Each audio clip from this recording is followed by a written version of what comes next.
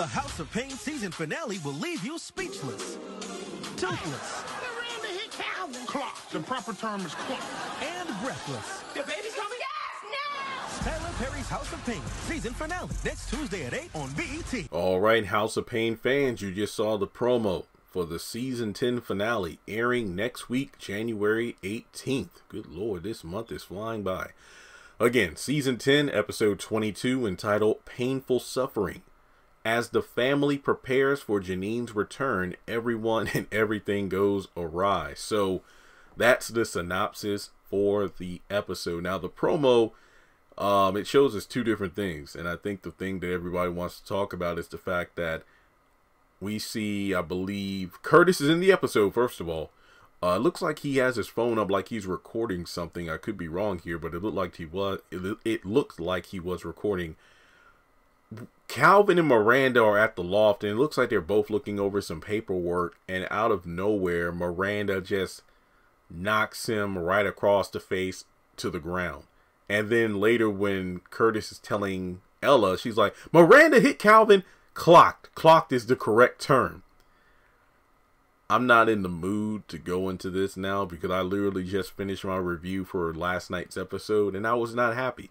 But I will say that, is this something that has to do with the child support? I don't know. And if so, why would Miranda hit Calvin? Because I'm pretty sure he can use that in court. And I feel like if she could knock out Calvin with one punch, it pretty much reinforces that if her and Laura were to get into it, Miranda would win. So, again, I don't know what's happening, but we'll have to wait and see. Now, for some reason, Lisa is dressed like she's... I feel like she probably got caught up in an episode of WandaVision because she looks like she's dressed for an entirely different decade of television.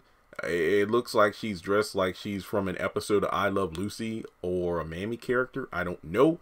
But I think the promo starts off with Lisa, I think, picking up a phone and then is shocked at what she sees on it. And then later we see Malik asking Lisa, what, is it time? And then she's having the baby right there. So I did a video on this weeks ago. And yeah, the prediction was right that when Janine is making her return, everyone and everything goes awry. And I'm like, well, painful suffering. We might have the baby in the finale. And remember, there was one episode where it was mentioned they're keeping the sex of the baby. They don't want to know what it is until they have it. But then another episode, I believe Lisa said it was a boy. So I don't know. So, yeah, we're just going to have to wait and see how things unfold in the season finale. Hopefully the show goes on a decent hiatus to give us all a little break. While I do feel season 10 was extremely better than season 9, during the back half, there were a lot more misses than hits. I'll tell you that right now. But let me know your thoughts on the promo in the comment section below. Do you think, here's something else.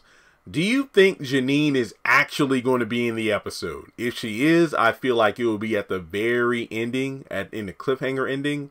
Or it will be like everybody's preparing for her. We'll hear about it, but we won't see her on screen. Not to mention, I wonder if Jasmine's going to be brought up as well. So thanks so much for tuning in. Hit the thumbs up button to show you like the video. Hit subscribe as we close in on 200,000 subscribers. Follow me on social media. Links are in the description below. If you would like to donate to the channel, feel free to do so on PayPal or Cash App. But in order to keep up with content I post on the channel, hit the bell icon and select all. And with that being said, I'll talk to you all in the next one.